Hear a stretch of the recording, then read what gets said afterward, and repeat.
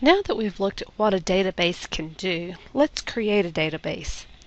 We can either create a database using an Access template that's been supplied by Microsoft, or we can create a blank database.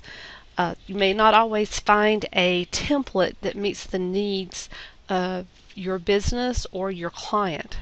So let's start by selecting a blank database.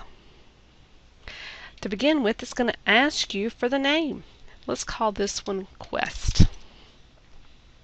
Then I'm going to click OK or Create. It's going to create my database for me with some basics. I have Table 1 and I have my first field here that I can select from.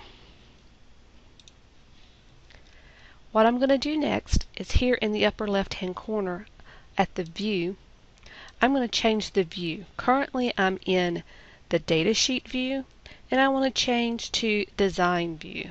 So I'm going to click design view and it asks for my table to have a name. This particular table I'm going to call customer. So I'm going to type in customers and I'm going to click OK. Now I have the beginnings of my database for my customer table.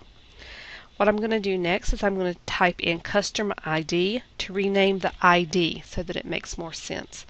So I'm going to call it Cust ID.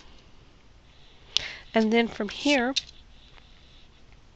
I'm going to press the down arrow. Now it's going to create another field.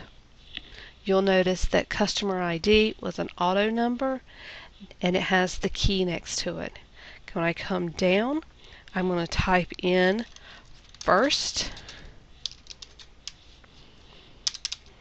name. I'm going to hit the down arrow. Then I'm going to type in last name, down arrow. And you'll notice that both of those came up as data types short text. Next, I want to capture a phone number and a birthday. All of those came up as short text. I do not want the birthday to stay as short text, so this can be changed by clicking here at short text and you'll get a drop down menu. From here I'm going to tell it that I want it to be a date time selection. So I'm going to click date time and you'll see now that birthday is set to date time. I'm going to change my view from design back to my data sheet view, and it says you must first save the table. So I'm going to say yes to saving the table. Now my customer ID currently says new. Here I'm going to hit the tab key. I'm going to type in a first name and I want you to type your first name in here. Then you're going to hit tab, type your last name. For phone number, let's just put in 111-222-3333. Since it's a phone number and it's short text and I did not format it to be a phone number, you'll need to put the hyphens or the dashes in where needed.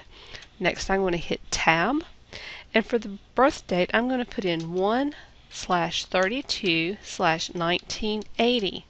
That's not a correct date, so it should error out and not let me make that selection. And you'll see that it tells me that it's incorrect, and it wants me to enter a correct date. So I can press escape and type in 1 backspace out 31/1980, and that takes it because the 31st is a correct date in the year 1980.